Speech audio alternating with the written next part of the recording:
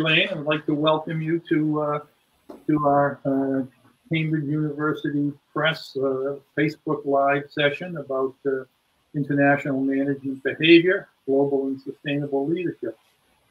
What we're going to do is we're going to tell you a little bit about who we are, our backgrounds, why the book was written, what it is, at least how we think about it, and the major components of it, and we'll hopefully leave plenty of time for questions.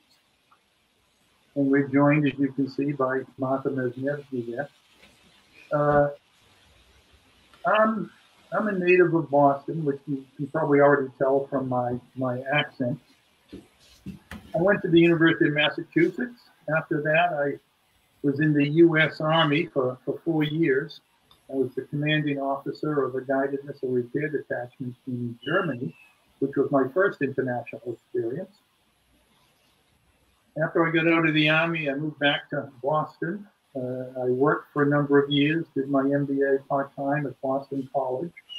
Then I went to the Harvard Business School to get my doctorate in organizational behavior. When I was finishing my doctorate, I was recruited to the Western Business School, now Ivy, and I'll refer to it as Ivy, by Joe DiStefano, who was the co-author of the first couple of editions of the text. Then in around 1998, my wife told me she was going home and I could come if I wanted to, which is how I happened to wind up back in Boston. I took things out here at Northeastern.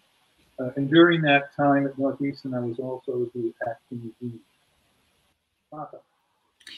Hi, Martha Maznevski, and it's really fun to be here doing this and to be working with Harry and as you said, Joe DiStefano for many years on this. I am Canadian, and I grew up in the Toronto region, which is really multicultural. So my first passion for cross-cultural work came from working in a very, very multicultural environment and seeing both the benefits of that, but also the struggles of it and how you could get performance from that. So eventually I went to do my PhD, and Joe DiStefano, who was the co-author on the first editions of this book, was my supervisor, and then Harry was my co-supervisor. So it was really fun to work with them and have the opportunity to do that on both of them. Since then, I was a professor at University of Virginia for a while, so lived in the United States. And then I spent a good chunk of my career at IMD in Switzerland, working mainly with executives all over the world. Now back at Ivy. Happy to be back in Canada, where the passion all started, and representing the book back at Ivy. Okay, and before we move on, I just want to mention that the views expressed in this session are those of the responsibility of Martha and myself, and not necessarily Cambridge University Press.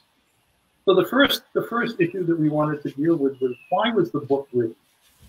Well, in the early 1980s, I was working in Kenya. This was my second international experience, I suppose, other than moving to Canada, helping establish businesses between Canadian and Kenyan companies.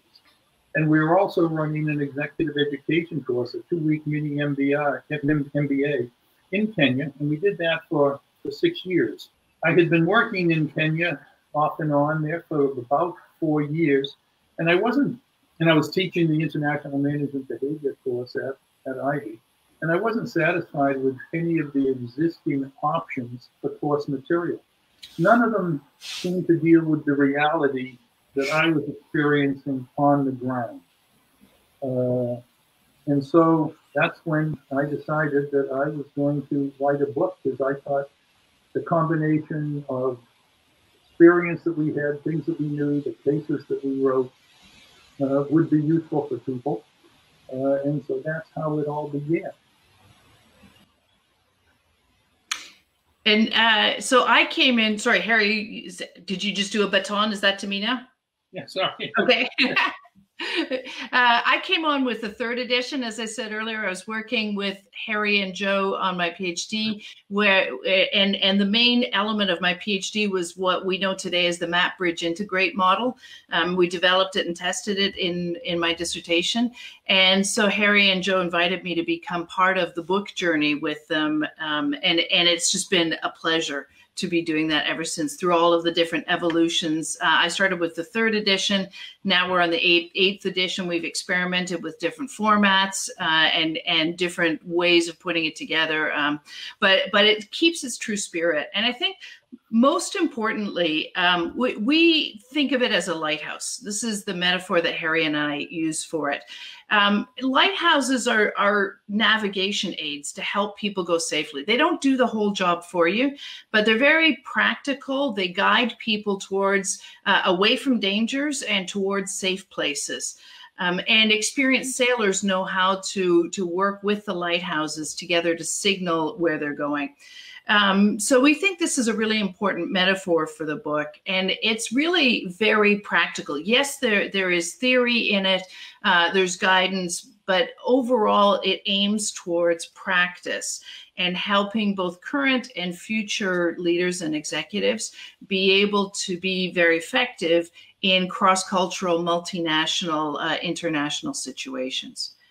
The book has basically 4 sections to it.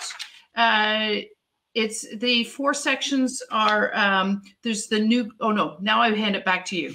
Sorry, Harry. Baton back. No, not a problem. Why don't you put up that, well, yes. In the 8th edition, the conception of mindful global leadership is new in this edition. And what it does is it provides an integrating framework for examining the execution of global operations and strategy across cultures and distance. We adopted Ellen Langer's conception of mindfulness from her book entitled Mindfulness. And I'm not sure why I was reading it, but as I was reading it, the realization hit me that what she was talking about was exactly what I had been teaching for all these years. First was the openness to new information, leading to the ability to see the world differently than before, creating awareness of multiple perspectives, which you can also think of as global mindset. But beyond just the psychology or psychological aspects of the global mindset, was the ability to overcome past rules, routines, distinctions that influenced our behavior, and to be able to create new categories to structure your perception and thus actions. The other thing she talked about was that mindful executives were context-aware and process-oriented. In terms of context awareness, the 2 that I had seen overlooked continually and that I have always taught about in this course, national culture, obviously, but then the organizational heritage of the company, their existing strategy, systems, their organizational context, and how they very often could not align that with the national culture of country they were operating in. And the second thing that she mentioned was being process-oriented. And this struck me too as not simply a focus on end results, but having a plan on how to achieve that goal, the goal or those results.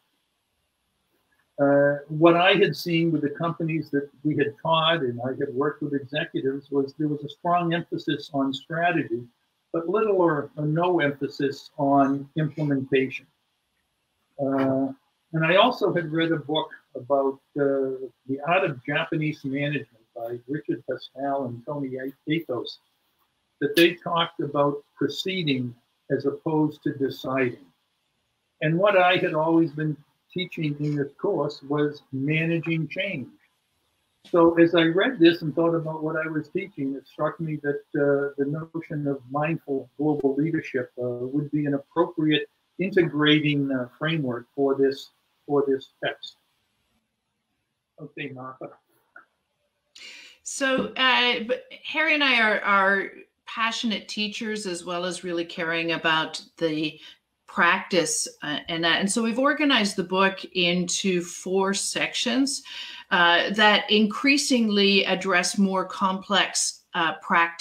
practical applications and different kinds of contexts. So taking this idea of looking at the landscapes, having the new eyes, increasing your mindfulness in these different contexts. The first part is about the new global context, so specifically identifying these ideas and putting them in the context. And the next edition is going to have to talk about COVID, Harry. The second section is leading people across context, so focuses very much on interpersonal interactions. The third section is on executing strategy and performance, as Harry's referring to, putting together the strategies, but with a real focus on execution. And the fourth section is on integrity and sustainable performance. So we're going to focus the rest of our comments here on sections 2, 3, and 4. And just to show you also how we think about things, kind of what's behind the scenes when we're writing. We think very much in terms of these increasingly complex and important types of knowledge. So what, then how, then when. And this is also related to Bloom's taxonomy of knowledge, if you've used that, and other ways of seeing knowledge. Basically, the first part is the what. It's the information. This is the data, it's the terminology, it's the concepts, it's the frameworks. Application is putting it into practice. And then when is more like the judgment. So how do you decide? How do you make decisions? How do you put them into context? How do you adapt solutions as you go? And so each of these levels or types of knowledge is more and more complex. And what we've tried to do through the text and through each of these themes is really anchor a how. So we've got kind of a main framework for each section that's about the how. And then before we introduce that framework, we introduce knowledge that is important for the what. And then we apply that framework to a lot of different contexts to look at the when. So I'll walk through that logic using the second section of the book, which is the cross-cultural interaction and cross-cultural effectiveness. All right. So the main framework here is the Map Bridge Integrate framework, which is what we've learned is a very practical process for getting people who have different ways of seeing the world to understand each other and be able to work together. So mapping is understanding the differences, bridging is communicating effectively, taking the differences into account, and integrating is managing the differences to achieve innovative solutions. But before we introduce Map Bridge Integrate, we know that in multicultural context, one of the important pieces of information is understanding culture. So there's a whole chapter on the what, and we've got the GlobeSmart profile in a partnership with GlobeSmart and Aperion around that. And so we introduce that and give a lot of examples about how culture works and how you can map culture. Then we introduce Map Bridge Integrate in the next chapter with, again, a lot of examples of putting it into context. And then we take it even more complex, for example, in teams, and we look at a lot of different kinds of teams and a lot of different kinds of permutations of when people are working together. Okay, so that Map Bridge Integrate anchors that, but it's got the what, how, and when. Harry, you're gonna, we have a slide with the Map Bridge Integrate to get into a little bit more detail on that. This is, as we say, it's one of the core frameworks that we use. And we think it's really fascinating. What we've learned in our research from this is that performance comes from integrating. So if you manage the differences well, you get performance. And the performance is innovation, creativity, and new solutions. But what we find in our research is that the more diverse the team, the more bridging accounts for the variance in integrating. In other words, if you get bridging right, you almost automatically get integrating. If you don't get bridging right, you don't get any integrating. And then the mapping is really important for that. So this becomes a real anchor for the first part of the book, and working through the cases, which are the kind of the final way of applying that are in the book. Harry, do you want to give us the next one? And as we move into the third major part of the book, we tend to move up from the individual and team level of analysis to the organizational level analysis. And this is something else that I find people don't think a lot about. When you talk about managing cross-culturally, everybody thinks about the individual aspects of it and the differences in culture. But they don't often think about how their systems, their selection systems, their reward systems, their evaluation systems, and their training systems might be culturally influenced and may not be in alignment with the new culture or country that they're working in.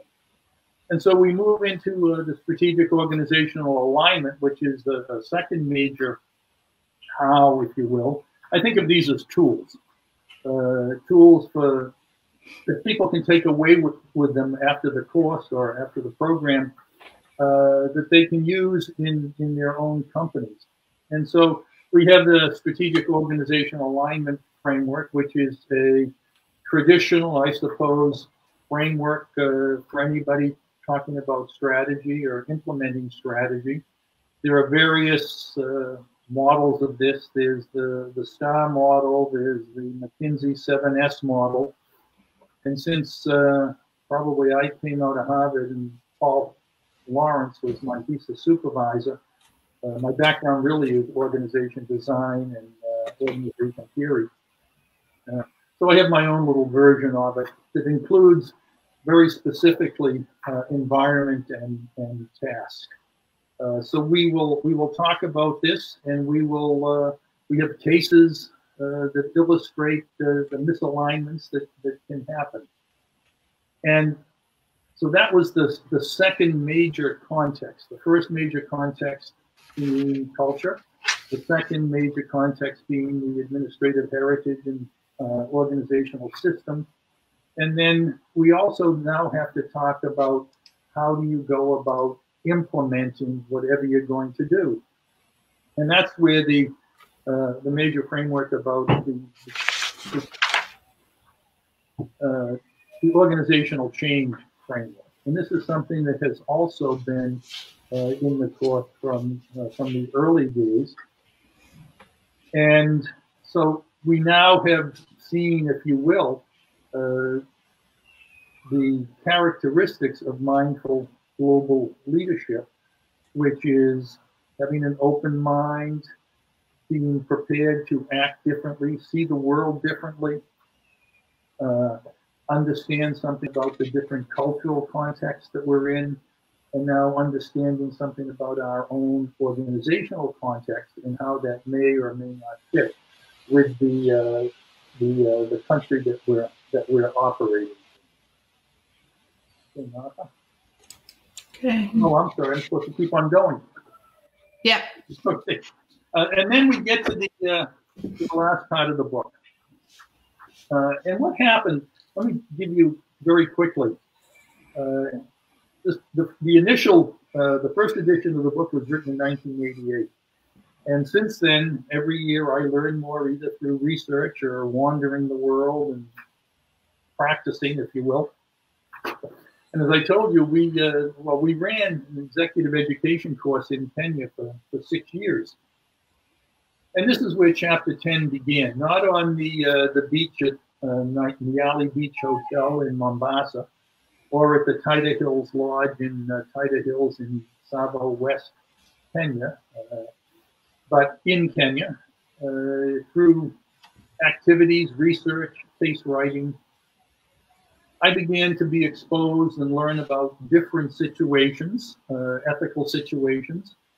And so I started, what I realized that if we were writing a book on international management behavior, then this is something managers should understand and have some way of thinking about. And so, to be honest, I suppose, I wrote chapter 10, Competing with Integrity, Personal Integrity, is a way of helping myself think about what I would do in some of these situations. Should I be asked, or should I be asked to do something I didn't think I really wanted to do?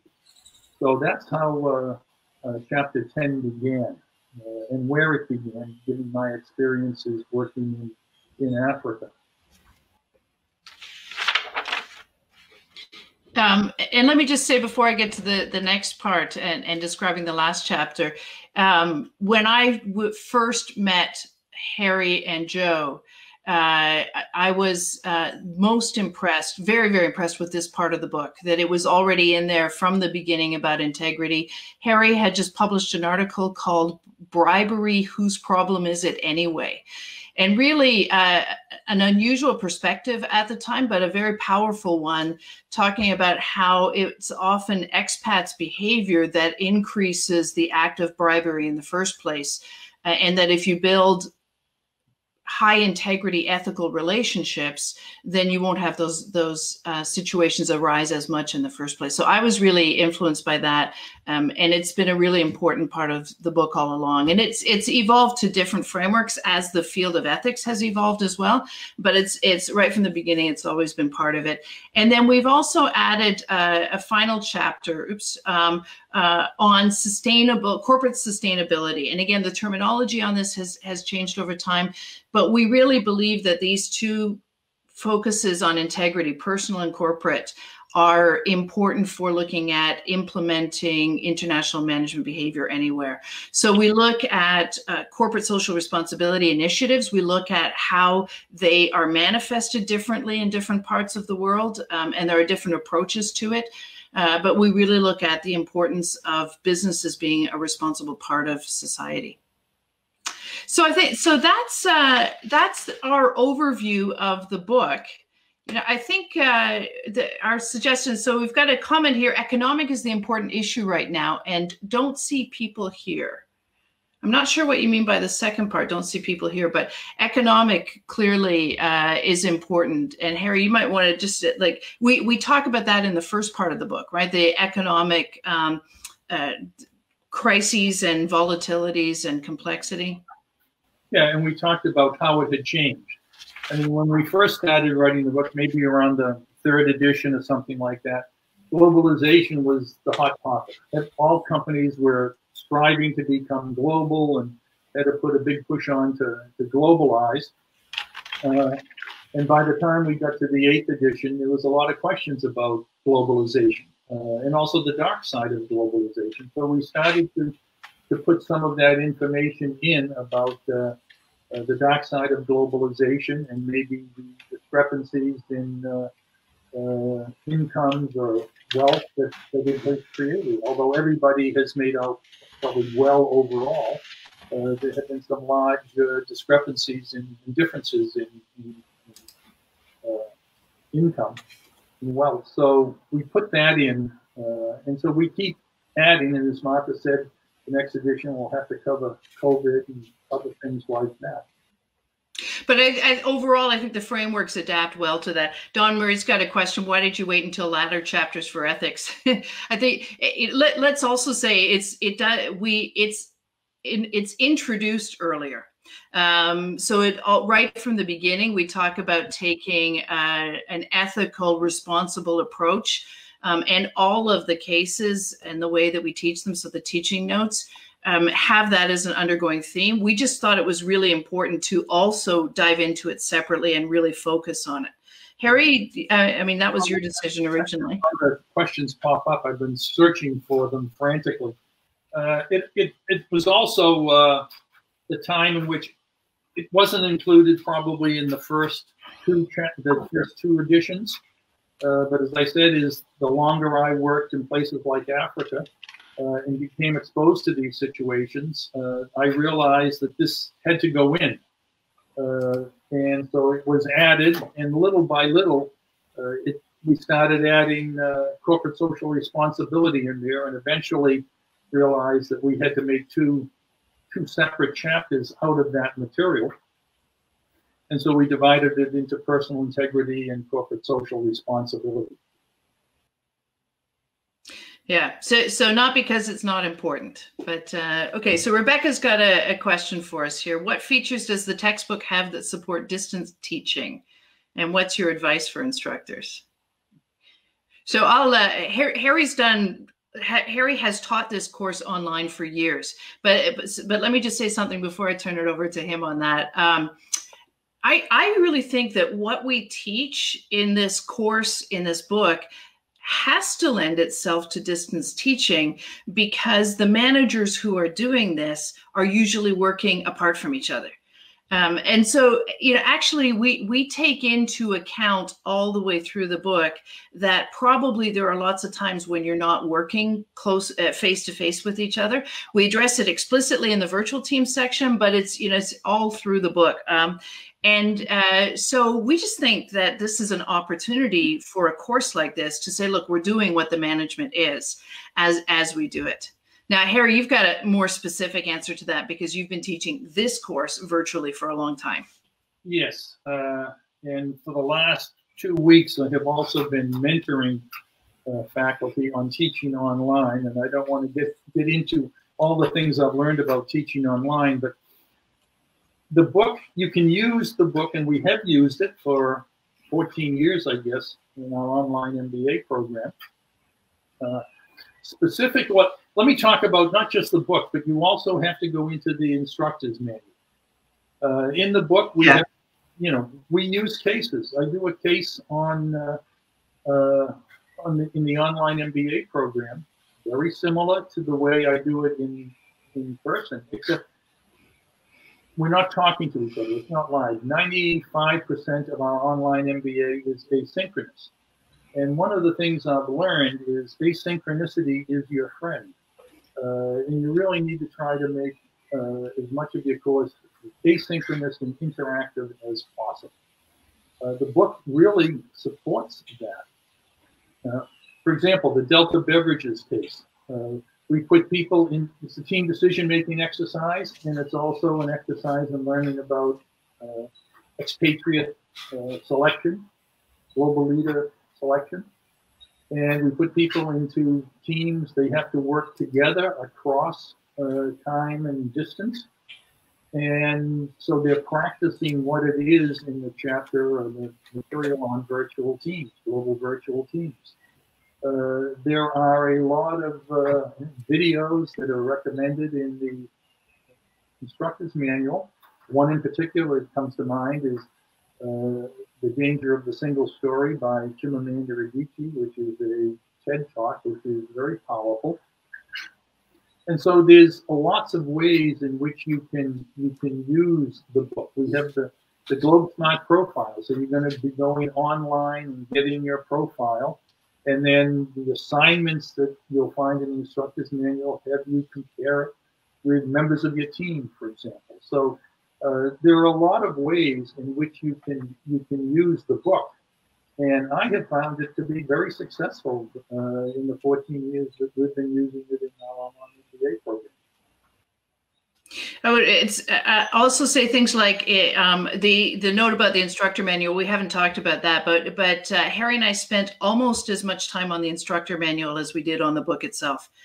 Because we again, the teaching is really important. So all the teaching notes are there, the slides as well, but also a lot of information about exercises and other things.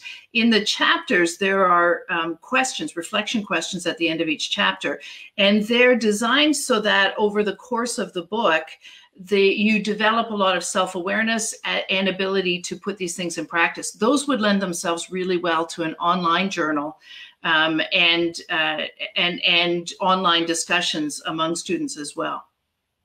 So lots of ways of adapting it. And I think, again, just also having the philosophy that by teaching online, you're doing what the book is about and what the course is about. Yeah, and the people in our online MBA program tend to be sort of the age and seniority of executive MBA. And so they have an awful lot of international experience and a lot of good work experience. And I'm amazed at the number of them that share their experiences with their classmates about working in global virtual teams and say things like, oh my word, I had that experience yesterday, or boy, am I glad that we talked about this case today because I have to come to Mexico tomorrow. So it really fits in with the working professional in particular. They see a lot in it that they've experienced.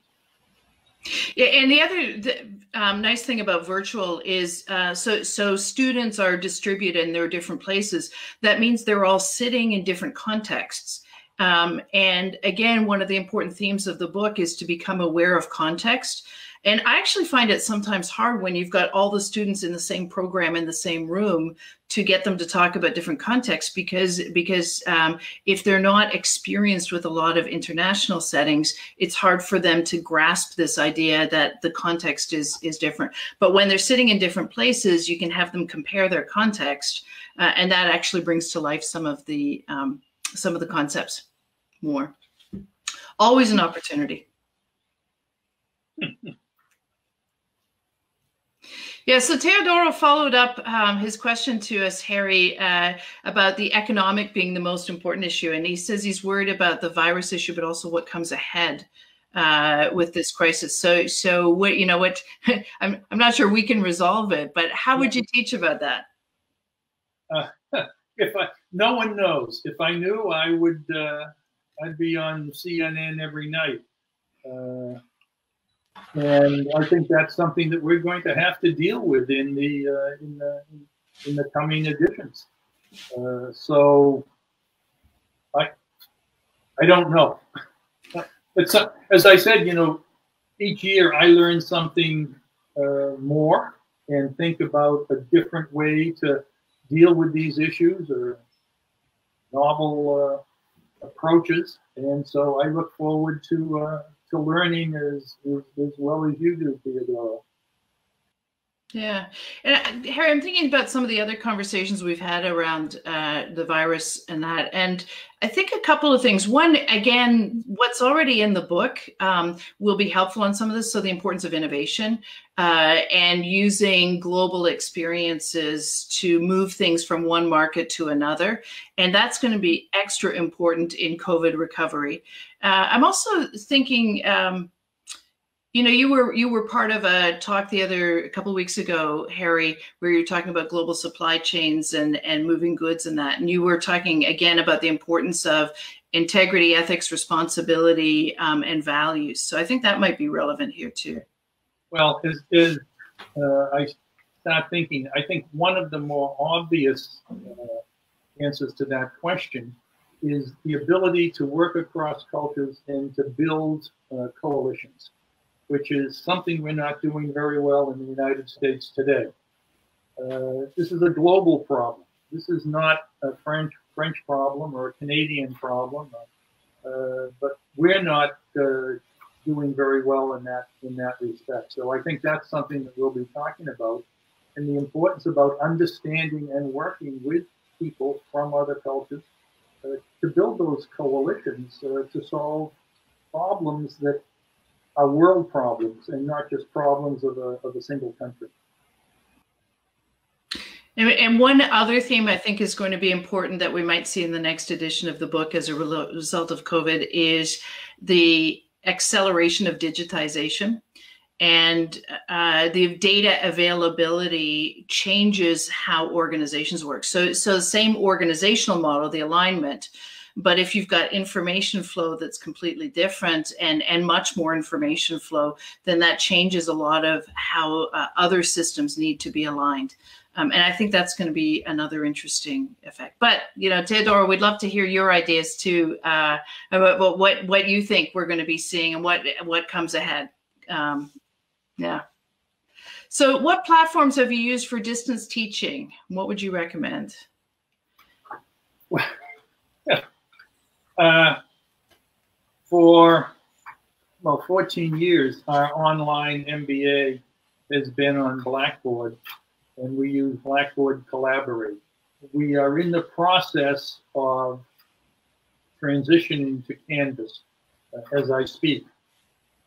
What I learned this year was that Zoom had been integrated into Blackboard, and so for my live chats on Wednesday night, I started using Zoom, and it was much better than Blackboard Collaborate. Martha joined us on one of those. So far it's just been Blackboard, Zoom, and I am learning about Collaborate, which is about Canvas, which is what the course will be housed on when it starts again in the end of August. And I'm familiar with Canvas, so I've used it a lot. In terms of video, I like Zoom. I think it's very intuitive for people used to case teaching with all the breakout room features and the different features. It feels very much like a case classroom. As much as you can virtually. So I like that. At Ivy, we're part of something called a FOME Alliance, FOME, which is a Federation of Management Education Schools that are working together under the leadership of Imperial College in London to develop a platform that specifically works really well with business school teaching. And so that's been really interesting. And we also have that. It's called Incendi. It's still in beta stages, but it's very specific to the kinds of teaching that we do in business schools. And I like that too. I have to say, I teach a lot of executive education where those kinds of platforms are not necessarily in place. You put big platforms in place for a big institution. But if you're a company, you're probably not going to be implementing Canvas. And then if you're talking to people a lot across companies, you're also not so likely to do that. Exec Online is another one that I've worked with a proprietary platform. But I learned from a good colleague about the importance of having 3 technologies, and you can have them all in one with Canvas, or you can have them in different ways with things like Google Meeting or Google Hangouts or other ways. You need a video conferencing that lets you have pretty intuitive conversations. So that's one piece, and that simulates the classroom discussion. Then you need a technology that simulates the whiteboards or the blackboards that you would have in a classroom. So that might be Google Docs.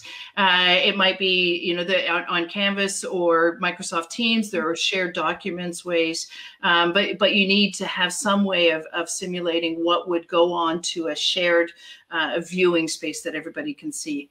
And then the third thing you need is the corridors, the coffee rooms. You need some way to have coffee room chats, informal chats. And again, it could be Slack, it could be Messenger. It almost doesn't matter what it is. If it's all integrated into Canvas, that's nice. But if you can't have it all integrated in one place, as long as you have those 3 technologies, then that works really well for facilitating or teaching online. And there's one other that I never heard about, but I learned about it from Cambridge University Press. And if you don't have Canvas or Blackboard, there's a platform called Perusall, P-E-R-S-U-A-L-L, that was developed by Eric Mazur at Harvard University and some of his colleagues, which is really very, very interesting and useful. I was thinking about trying to incorporate it along with Blackboard into my online course, but decided against it, only because we had a lot of the functionality in Blackboard. But if you don't have Blackboard or Canvas or an LMS like that, you should really take a look at it. One of the nice features about it is that the textbooks are available, the electronic versions of the textbooks are available on it. So if you have people spread around the world, they might not be able to get the text that you're using.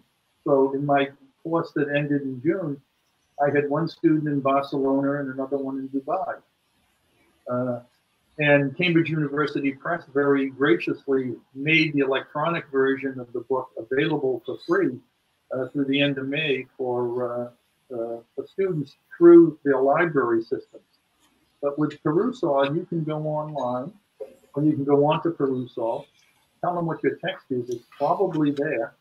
Students can get an electronic version of the text and generally less costly than through Amazon or through the university bookstore. And so our text is available on Perusall. So just another thought. Good. Keeping students and others engaged. Is this so virtually or at all? Rebecca, maybe you can clarify. Like if we've got bored undergrads in class, how do we keep them engaged, or both? Okay. Yeah. So I think both Harry and I, the first basic answer to that question, advice for keeping students and others engaged, make it relevant and make it relevant to them. So relevant to business or relevant to the context, and that's where the cases are really fun and interesting and helpful, and the exercises, and then a lot of the exercises that we have in the instructor's manual are very, very much about getting them engaged themselves. So they're physical activities, and they can have dialogue around them, but they're very, very relevant to them. And that's true virtually as well as face-to-face, really. It's if it's relevant and it's relevant to me and I'm learning about myself, that tends to keep students engaged. Dialogue. Anything where you're getting the students to talk with each other, they're more likely to stay engaged. Harry, what does that trigger for you? Yeah, things that I was talking about yesterday with my second mentee on online learning. One of the things that make it as interactive as possible. Okay. Have the students do things together to the extent that you can. And one person recommended, even during the class, having people in teams have a discussion amongst themselves for 5 or 10 minutes in team rooms on Zoom. And this is something that Martha and other people at IMD used to do frequently in the classrooms. So make it interactive. Have people talking to one another. Put them in teams. Have team projects. And do things like that. Discussion boards where they have to talk to each other and respond to each other. This will keep them engaged. And I think one of the things that I learned is, I don't know if you're familiar with the meme that came out of Lord of the Rings, but Boromir says, one does not simply walk into Mordor. Well, one does not simply put your course online. What it does is it forces you to do a lot more planning and thinking up front. And you have to remember, and Martha will remember this one, teaching isn't important. Learning is. Learning is more important than teaching. So your job is to structure the learning situation and the learning experience, not to try to go online and do exactly what you do in class. So, and for example, I mean, you can do this with any case, right? So right at the beginning of a case discussion, you can say, would you go ahead with this or would you not? Magdi Potato, Nestle Malaysia, would you go ahead with teams or not? And then you get them to vote. And once you get all the yeses in one and the no's in one, and then you can put them into groups based on that, and then get them to prepare something and then debate. Or you can pair them up with, 2 people who are for, 2 people who are against, and get them to debate with each other, and do that in small groups.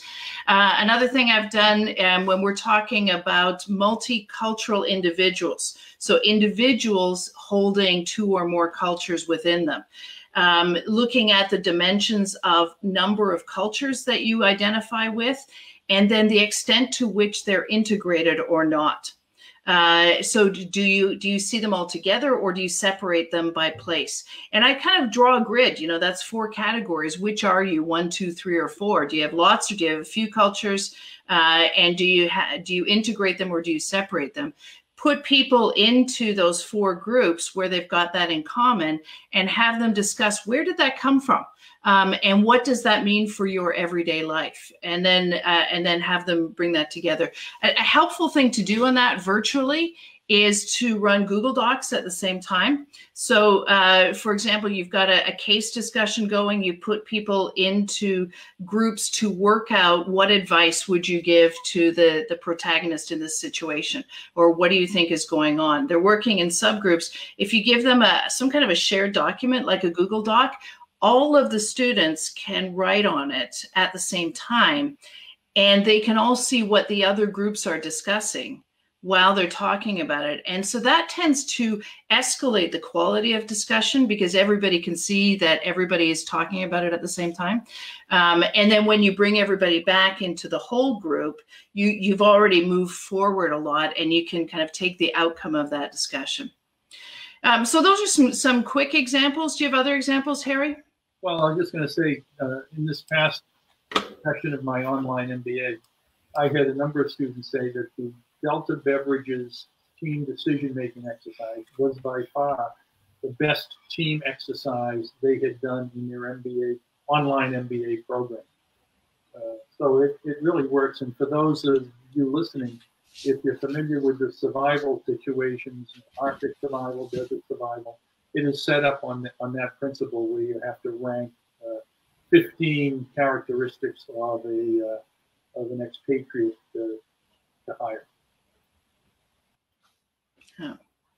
And a lot of these are things that you can do asynchronously. So as Harry said, his course, 95% of it is asynchronous. But asynchronous doesn't mean that the students are not synchronous. They may be getting together in groups at a time that they agree. And then they're working as a small group together and then putting together some kind of input for it. I'm seeing another comment here from Teodoro. Yeah, you just put it up. We're looking at digitize new kinds of businesses, new types of businesses driven or pushed by digitization. Is digitization going to change the way businesses are managed? Yes and no, right? The fundamentals may still be there, but I think, and this goes back to Harry's alignment model. If you look at the way the information flow is working, if digitization means that you're getting faster ability to prototype and experiment, and it also means you're getting information so you can get customer information more quickly and you can get it distributed across decision makers, I think that radically changes how you can make decisions in organizations.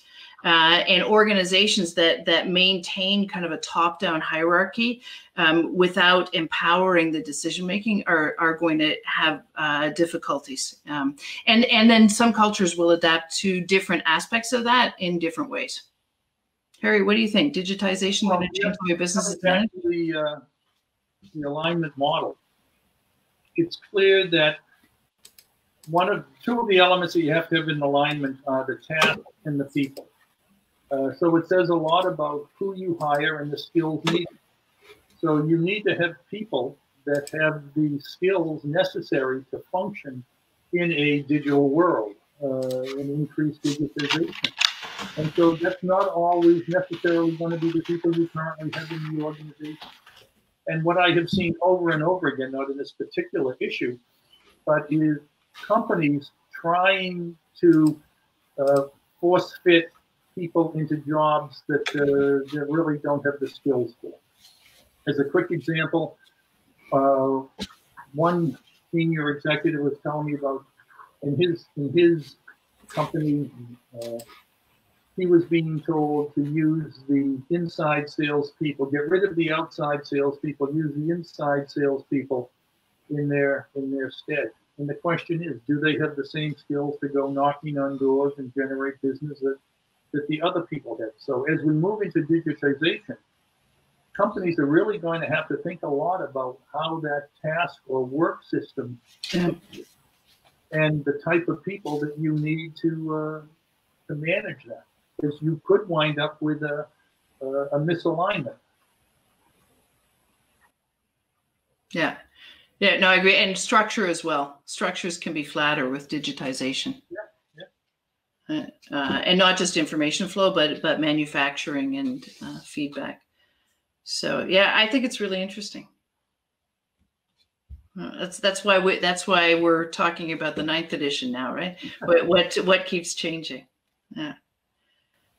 Yeah, I was thinking about that question specifically when I was at an Academy of Management conference the last time we had them.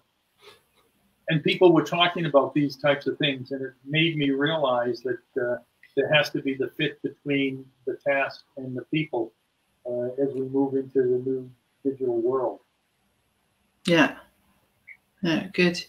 We've got another question here from Cambridge, but I love Teodoro. Thank you very much for being active. It's really helpful to Harry and me to have that, and Don Murray for asking a question too. If anybody else does, please, because it's really helpful for Harry and me to kind of know what's on your mind, and also know that there are people out there. Thank you. So, will current online experience change teaching? Well, I will go back to what I said earlier. Learning is more important than teaching. And one of the people that I mentored a couple of weeks ago basically was just going to try to put her syllabus from on the ground online. And it was chapter by chapter. You can't do that. You need to think in modules. You need to think differently. So is it going to change? It's going to change teachers. It's going to change faculty. And I was on a Zoom meeting yesterday learning about Canvas, because I've never taught on Canvas, although my course is being transitioned to it. And this one person was talking about a couple of faculty members that he was having trouble with, and she was the area group coordinator. And these two people kept telling, no, they're going to do it my way. I don't care. I'm going to do it at 11 o'clock in the morning, and they're going to do it my way. And of course, when you have people in Dubai and Barcelona, that doesn't always work. So yes, it's going to change the educational experience. And I think you need to think more about creating and managing and architecting, structuring the learning experience than the teaching. Some of my advice to new faculty members as we go in and evaluate new faculty members is I find too many new PhDs that are teaching for the first time or second time. All they want to do is teach their students every framework or concept they learned in their PhD program. And one of the things you have to remember is we're not training PhDs. We're training people who want to be managers, who want to get out into the practicing world. So you need to think about where they are, where they're coming from, and that learning is more important than teaching. Yeah, I agree. I like the way that you said that, Harry. It's going to change teachers. I've been researching virtual teams for a long time. As I said, my interest is in multicultural teams, and of course, most multicultural international teams are also virtual teams. So 2000 was the first study that I published on virtual teams, and what I've always found fascinating is that the virtual mode offers some benefits that the face-to-face mode doesn't offer. And including the ability to reflect a little bit while you're in the decision-making process. It equals power a little bit, or it takes away some of the power dynamics that are related to demographics, for example, or even language. It reduces that. And all of those are good for decision-making, and they're good for learning. And so I've always been an advocate of trying to bring in virtual modes into the face-to-face world too. And these past few months, I've been on a lot of committees at our university and other places to help colleagues move online more. And what I find fascinating and really fun is watching people discover the first time they teach online, oh, this is going to be scary. It's going to be doing case teaching, interactive. How am I going to make that work? And they try it and they go, oh my gosh. And, you know, some of the comments that came from people who never speak up in class were way better when they could type them. When they could have some time to work on this asynchronously and actually implement it before we came back to it, the discussion was way better. And yeah, so I actually think that for people that really love to teach and engage this, it's going to broaden our repertoire of how we teach. And yeah, that's an exciting change. And just to follow up on that, Martha, one of the things that I have noticed with online discussions and doing cases online in discussion boards, people are a lot more thoughtful. When you have to write it and other people can read it and it's not going away. So the comments have generally been very, very good and more thoughtful than necessary. In class, it's easy to pick up on somebody else's comment and get your participation points. it's a lot better when online than you have to write it. Yeah, again, the starting point is to think about learning, not teaching. So really think from the student's perspective and how you can use the broad repertoire and the menu of things, options that you've got to facilitate that, that learning. We have one last question from Rebecca. Final bits of advice or online resource recommendations for lecturers and instructors. I'll go first on this one, Harry, can I? Okay, please, right ahead. No, so you know, again, final advice is to go back to just have this tattooed on your forehead. Learning is more important than teaching, and if you start with that as the starting point in developing your courses and your sessions and modules, that kind of unleashes some creativity and some ways of thinking about it. Online resource recommendations, I've found that there are tons. Harvard in particular has a lot of really good ones out right now. So does Stanford, so does Cambridge, right? There are tons. I almost find the hard part now is that there are so many resources that it's hard to know which ones, and they're all very, very good. So I think it almost doesn't matter which ones you go to the ones that resonate with you. I would say my final bit of advice is, you know, jump in and try it and use the students as your partners to do this. Have lots of conversations with colleagues, because I've found that the best conversations that have led to the best increases in teaching are conversations with colleagues and with students about how did you do that? Where did that app come from? Which video is that? Which tool is that? And it's almost like those conversations with colleagues and peers are more important than going to the online resource.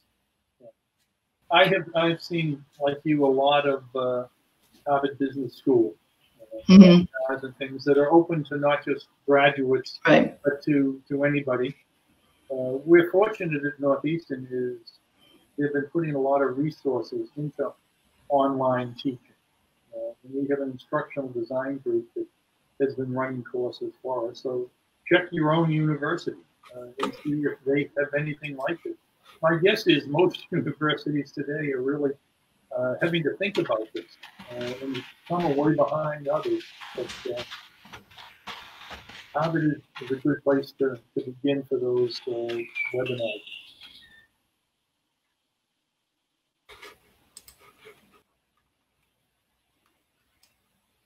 Just reading Teodora's comment here. Graduated online in March. Real practice in Mexico now. Okay. That's beautiful. I love it. What a great example. Where in Mexico, Teodora? Harry's taught a lot there. Yeah. For 21 years, I have taught at IPADE in Mexico City, Monterrey, and only once in Guadalajara. Yeah. That's good. Okay, well, so I think it's time to wrap up. I'll wrap up and then you can add to it, or do you want to go first, Harry, and then okay. So for Eastern Acapulco, that's great. That's great. Thanks, Theodore.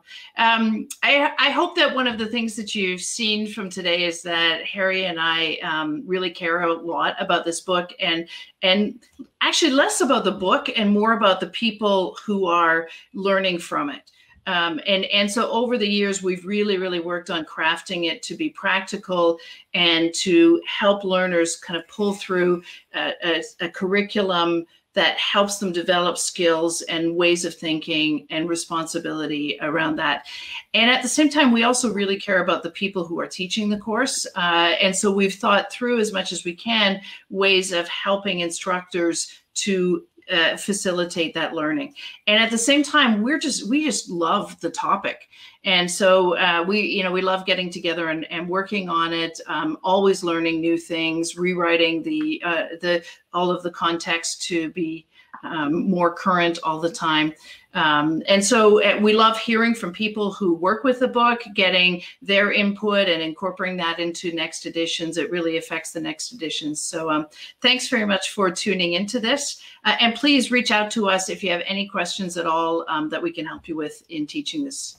And one of the things I find is, particularly if you're dealing with practicing managers, people that want to become managers, they want tools, they want takeaways, they want ways of thinking about how they can do their job better. And I think this book provides a lot of those opportunities. And feedback that I have gotten from our online MBAs is that, you know, it's really useful. The MBI framework, the alignment framework, they go off and they use these in their company. But you can use them domestically, because a lot of the places working these days, even in the United States or Canada, are multicultural. And the alignment framework works whether you're working internationally or domestically. So it is, it's useful. And there are takeaways for managers. Thank you all for joining us, and we're delighted with the questions and having you spend this little bit of time with us. And please feel free to email us or contact us through Cambridge University Press if you have more questions. Thank you.